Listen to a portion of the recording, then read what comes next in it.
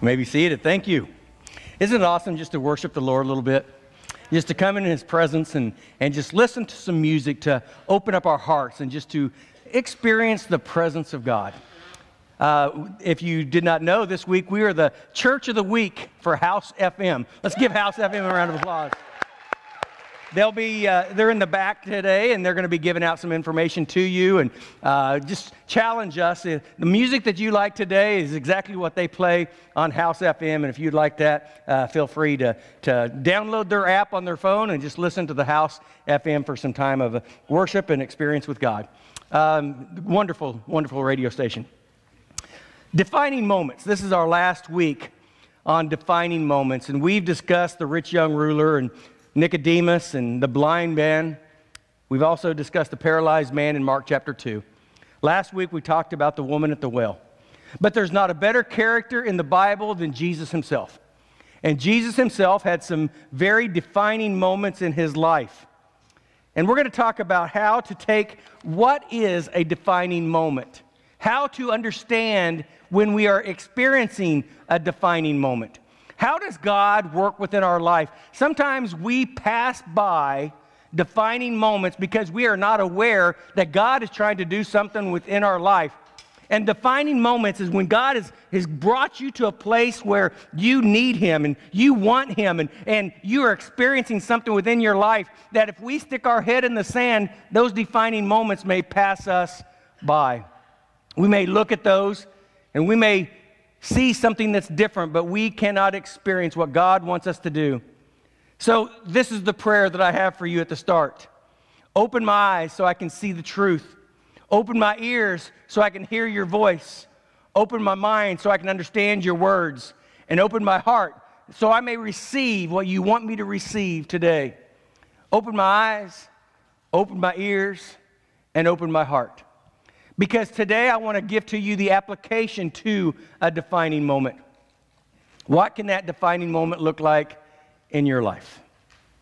It could be as simple as when you are deciding to go to college. Or it could be who you're going to marry. It could be a decision that you make in business. A defining moment is when God is trying to get your attention. And He wants to give to you something that maybe if you do not look at Him and embrace Him, that it'll pass you by without even knowing it was there. Many Bible characters, as we have shared, had defining moments. Moses had a number of defining moments, but one of his greatest defining moments was when he was in the desert and he had the burning bush experience. He heard God speak. And in the presence of God, take off your sandals because you are speaking to God and you are standing on holy ground. It changed his life. Daniel, Shadrach, Meshach, and Abednego, defining moments when they were cast into captivity. And they decided not to defile themselves. They are going to stand for God. Daniel had a defining moment when he was thrown into the lion's den. Shadrach, Meshach, and Abednego in the fiery furnace. King David had many defining moments. One of his worst defining moments was what he decided to do against everyone. He decided to sleep with Bathsheba. He sinned. And God brought Nathan in front of him. And Nathan stuck his finger in his face and said, "You are the man. You have sinned against God." And David fell on his face before God and he confessed his sin. And in Psalms chapter 51, he broke and he said, "Create in me a clean heart." So sometimes our defining moments are positive, and sometimes our defining moments are negative. And what we do with those negative defining moments, what do? Do we stand up for God, or do we walk away from God? Sometimes we get so hurt. Sometimes we have no idea what to do, so we just stick our head in the sand and we walk away from God, and God wants us in those defining moments to come to ourselves and say, "I have sinned against you, and against you only have I sinned." We have those defining moments in all of our lives, not just in biblical characters, but in your life, in your defining moments. What do? Do we thank God for the positive, or do we rely on God when we are broken? Brokenness. I truly believe that until God takes us and moves us and breaks us, till he breaks our hearts before him. God cannot usually use something that is arrogant and cocky. God wants to use something that has been broken. And in our lives, in all of our lives, we've had things that have broken us, that have devastated us. Things that when we look back and say, oh, I never want to go through that again. I have learned my lesson from what I have experienced. And God has taken us in our life, in our everyday life, and have changed us and molded us into somebody that's different than we were, somebody that has changed us. And that's when God wants to do great things within your life, when he takes us, and instead of being cocky and arrogant about what God has done for us, we are humbled because of what God does to us. And when we are not the same person, we look back at our life 5, 10, 15 years ago, we could say, I am better now because of what I went through. I am stronger now because I am less reliant on myself and more reliant on God. In Ephesians chapter 6, verses 13 through 15, it talks about the armor of God. But I want to take the first part of that. It says, therefore, put on the full armor of God, so that when the day of evil comes, you'll be able to stand your ground. When the day of evil comes, you'll be able to stand your ground. So often, we live life like everything's going to be wonderful and great, but the day of evil, the day that Satan's going to try to attack you, the day of your defining moment, we have to be able to stand our ground. Because if we do not stand our ground, we will fall to those temptations. We will fall to every wile of the devil if we are not standing our ground. It says stand. Have the power. Have the ability to stand within our life while we are living in defining moments. Every day of our lives, we wake up and we know that today could be a day that changes our life. Today could be a day that the phone call rings. The phone rings. This could be the day that some calamity takes place. This could be a day that the greatest joy of our life could take place. A defining moment can happen at any time. So what do those defining moments look like? Defining moments usually come in one of three areas. A defining moment comes sometimes from our pain. When we are hurting. When we're struggling. When we say, I can't do this any longer. I am broken. I'm hurt. I'm struggling. I cannot allow this in my life any longer. And because of the pain and the agony within my heart, we stand our ground. Because of my pain. Because of my brokenness. It could be our physical pain, emotional pain. Regardless, it's pain that causes you much anguish. It is as intense as it can possibly get. And when we go through pain, that can be a defining moment. We stand and we say, no more. No more will I go through this. No longer will I allow this to take place within my life. Jesus had some of those defining moments. He had been betrayed, beaten, and put on a cross. Jesus had a defining moment. When you are betrayed by someone that you love, and that defining moment says, you know what? You have to do what you have to do. It's not going to deter me from going to the cross. What Justin just played on the cross, the blood of Jesus Christ cleanses from all of our sins. That is exactly what Jesus wants to do for you. In that defining moment in our pain, we can have the greatest blessing within our life. And then a defining moment came from piercing truth. When you know what truth is, and you embrace the truth instead of running from the truth. When you know that you need Jesus for your salvation, you know that Jesus is the Lord, and you have to accept that. It's a penetrating truth that I am the way, the truth, and the life. No one comes to the Father but by me. And you said, I don't want that. I don't believe that. And you stand outside of the truth, and someday someone communicates the truth, whether it's through song or whether it's through sermon. Somebody teaches you and talks to you about the truth and the piercing truth of Jesus, and you accept that piercing truth. Piercing truth is revealed. I believe Paul had that piercing truth on the road to Damascus. When his eyes were blinded for 3 days and he spoke to the Lord, And he understood exactly who he was. He was causing trouble for Jesus, and Jesus blinded him, and he experienced the presence of Jesus. And his eyes were open. He became one of the greatest communicators of all times. He wrote 2/3 of the New Testament because he had a piercing truth that he was against God, and God wanted him for him. And when God puts us on his side, it changes everything. A defining moment comes when we have an irresistible love for God. An irresistible love. That means when you wake up in the morning, you turn on House FM. That means you want to worship the Lord. You want to come to church. You have an irresistible passion and a love for God. God is not something that you do on a pastime. God is not somebody you go to on Sunday morning. God is somebody you love. You worship. You have an irresistible love for God. You know you can't go through life without him. You have been broken. God has changed you. And God has came into your life and has healed you.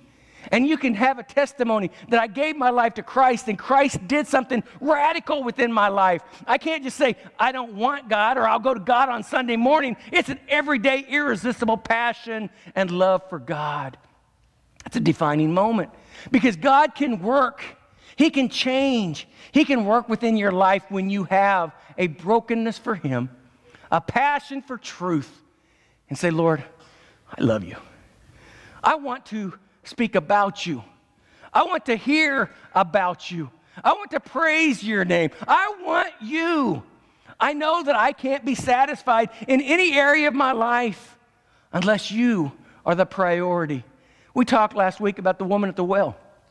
Talked about her needs, her basic needs. And she went everywhere to find her basic needs met until Jesus met her at the well. And her basic needs were confronted by Jesus, and she changed everything about her life.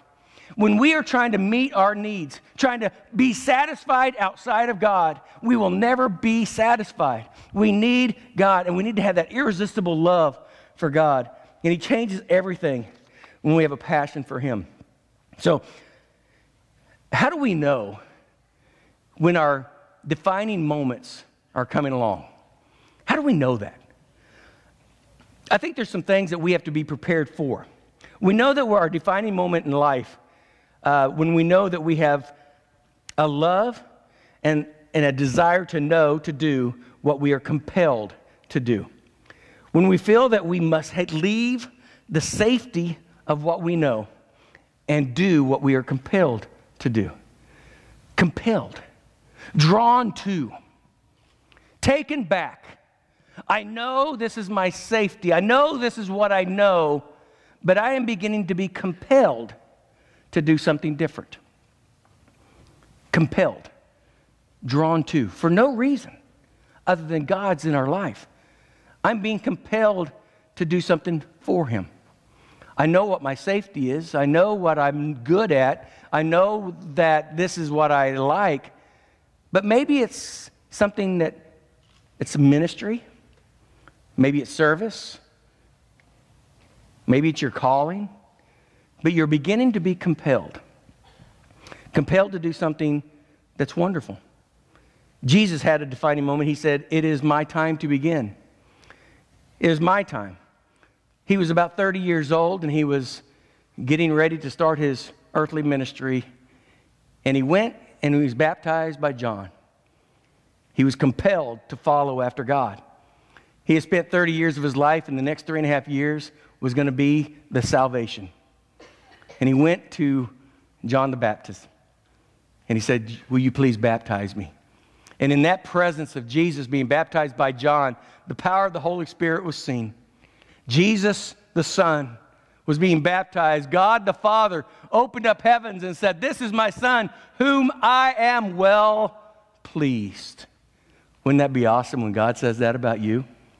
This is my son, or this is my daughter. I am well pleased with them because why? Because they're doing what I ask. They're just following after me. They love me. They're being compelled. And the Spirit of God descended upon Jesus as a dove. The power of the Trinity being seen, Jesus the Son, God the Father, and the Holy Spirit all in one place at the baptism of Jesus by John the Baptist. What a wonderful sight. And then we know that we are defining moments when it is faith that dictates our decisions rather than logic. It's faith that dictates our decision rather than logic. You know, when Jesus asks us to do something, sometimes it doesn't make sense. You say, why am I going to do that? Or why would I sacrifice this to have that? When faith determines our decisions instead of logic, when we say, I don't know how to do that, or I don't want to do that, and Jesus compels us to speak, to do something, it doesn't make sense. But it's still the greatest decisions that you can make. When you have to make a decision, when you have to make a radical decision, and we don't pray about it, we don't even think about it, and we don't talk to God about it, it will not be a defining moment on the positive side.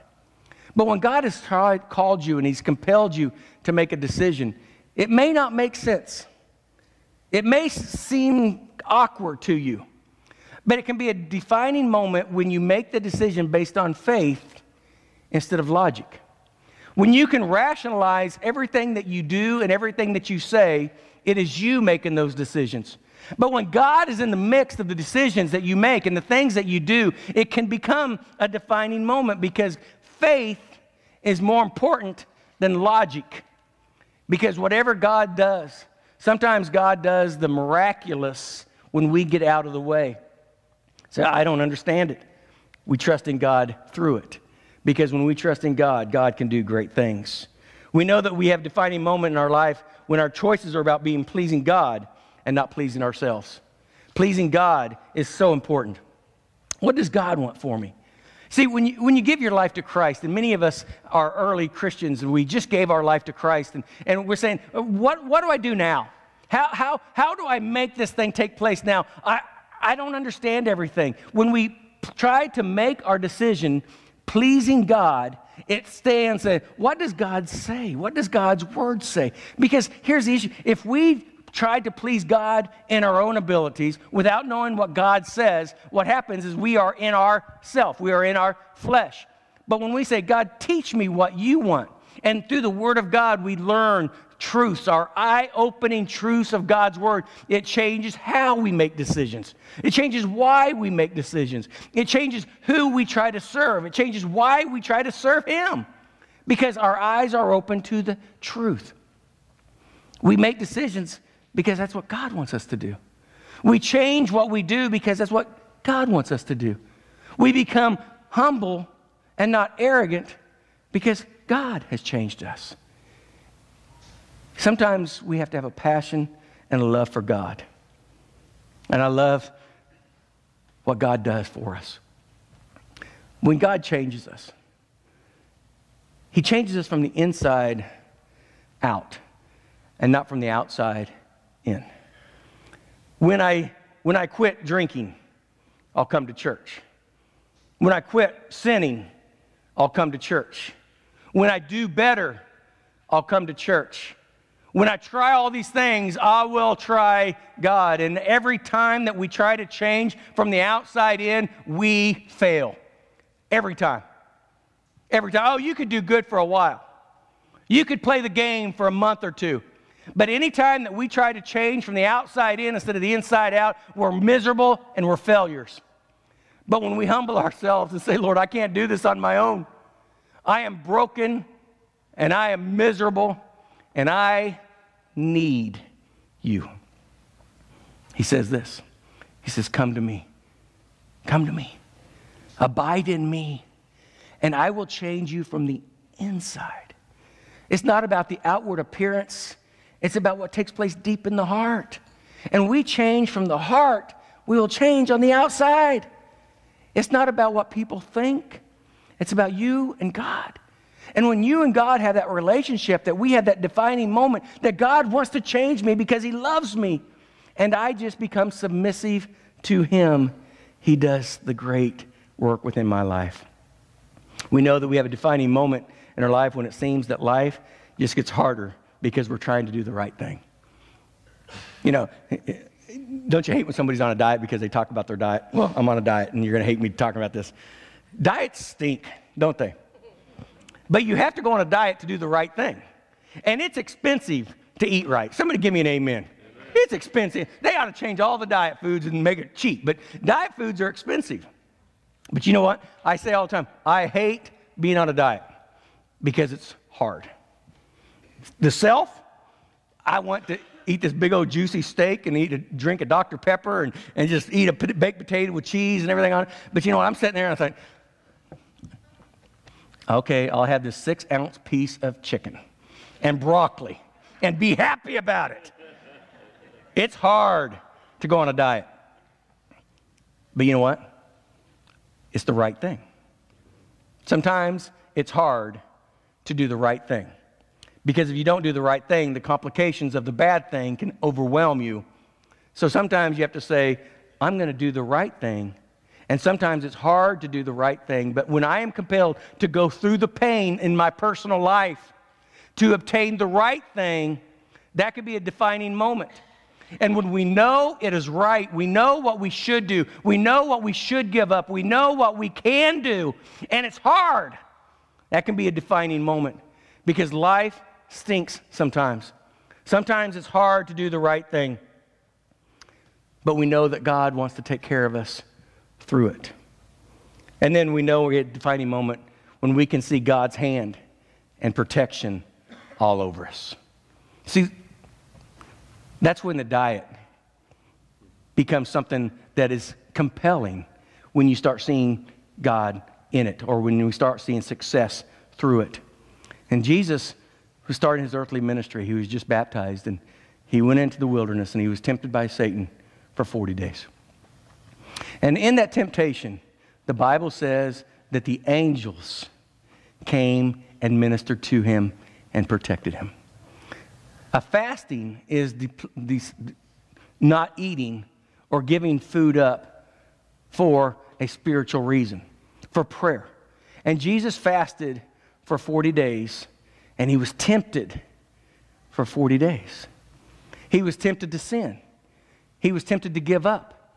Satan was in his face, and God's protection was on him. And whenever we are going through our temptations, whenever we are going through life, what we need is we need God's protection. We need God's help. We need to say, Lord, I cannot do this alone. When we make decisions, we have to make decisions on God's hands. When we are broken, when we're struggling, it can't be about what we want. It has to be what God wants. See, I believe maturity, Christian maturity, is saying, Lord, I want to be different. I need to be different. I can't do this any longer. Asking God to give you a defining moment. Asking God to change you. Asking God to say, I need to know you in a way that I've never experienced before. I need to be broken so you can come in and change my life, because I don't care what people think. I care what you think. And sometimes it's hard. Sometimes it's very difficult. But a defining moment is where we can see God's hand all over our life. All over our life. His protection is something that we cannot take lightly. Because when God is speaking to us, he's saying, in all your temptations, put on the armor of God and stand. Because somebody that doesn't like me doesn't like you. And they didn't like me, they're not going to like you. And if you stand up for me, they're going to stand against you. So put on the armor of God. And after you put on the armor of God, stand and be ready to fight. Be ready to see what is taking place. Be ready to stop Satan. Stop the temptations. Be aware. Be self-aware of what can take place. Stand. And when you stand, understand the power of God can be upon you. But when we fall to every temptation and we fail to stand up for God, the protection of God is not upon us. You can even take that in our giving. In Malachi, where it says, trust in me and see if I will take care of the devourer. I'll put away Satan. I will bless your finances. Put on God and stand in every area. In your marriage, in your children, in your finances. Stand. Stand for God. And the protection of God will be upon you. Imagine what that means. That means when you're struggling, when you're fighting, when you have no hope, when you want to give up, you can just say, Lord, now, I need you now. And God's hand, His protection will just engulf you. Nothing will be able to touch you when you understand this defining moment. I am His. The higher the level that you go spiritually, the bigger the devil. Say that with me. The higher the level, the bigger the devil. And when you stay down here on the bottom and you don't want to do anything, Satan's not going to bother you. You can play the game all day long. Satan's going to say, God, I got you exactly where you want. But you start standing up, you start looking at the Word, you start praising His name, you start doing things for God, you start standing up and going on a different level, Satan takes attention, and he is going to try to fight you. And that's when you know, Lord, I'm doing this for you. I need you because I can't do this alone. The higher the level, the bigger the devil. If you don't want to fight, stay on the ground. But when you want to fight, put on the whole armor of God and stand. And with everything that you do, stand. And let God fight for you. The works of Satan will be all around you. But the power of God will encompass you. And if we have the power of God upon our life, you make the decisions. You make that defining moment. What does God want for me? What does God want me to do? What can I do? Lord, I want you to be genuine within my life. The decisions I make, just like in Psalm chapter 51, create in me a clean heart, O Lord. In other words, forgive me of everything that I have done in the past. I need you. And if we are forgiven of our past, we can stand up in the present, and we can stand up and stand in every fight that we're in and say, I want to bless you. I want to honor you, and I want to be your child. I want to accept you. I want that defining moment to change my life. A defining moment. Many of us have had them. Many of us will have them again. It's not a one-time deal. Defining moments can come in multiple areas of our life, multiple times. But the first defining moment that I believe that every person must have before they can trust in God for their protection and their future is to accept Jesus as their Lord and Savior. That is the greatest, most important decision you will ever make, is your faith in Jesus. You cannot be blessed and protected in every area from God until you accept Jesus as God, until you accept Jesus and what He's done for you. He died on the cross. He died for you, not just for your salvation. He died on the cross for your protection, for your future, for forgiveness. It is the greatest defining moment in life, is you accepting Jesus as your Lord and Savior. And let me tell you, when you accept Him, you don't give anything up. You didn't give anything up for Christ. You know what Christ has done? He has blessed you. He has gifted you. And He has enabled you to do something great. Oh, you may have given up some friends. You may have to give up a lifestyle. You may have to give up some things that you have done. But what you gain in the access of Jesus is nothing compared to what Jesus wants to give to you. He wants to give to you a life that's abundant, a life that changes everything, and He wants to give to you protection in every area. If you're struggling in your marriage, if you're struggling in your finances, if you're struggling as being a parent, if you're struggling at your job, if you're struggling about your self-identity, here's what that defining moment looks like. You come to God. You come to Him and be honest with Him. An open, honest evaluation and prayer. Say, Lord, I need you. I need you. I can't do this on my own. And when we humbly come before God and we humbly ask Him to help us, He just wraps His arms around us and He says, let's go. Let me walk with you through your defining moments. Let me help you through this.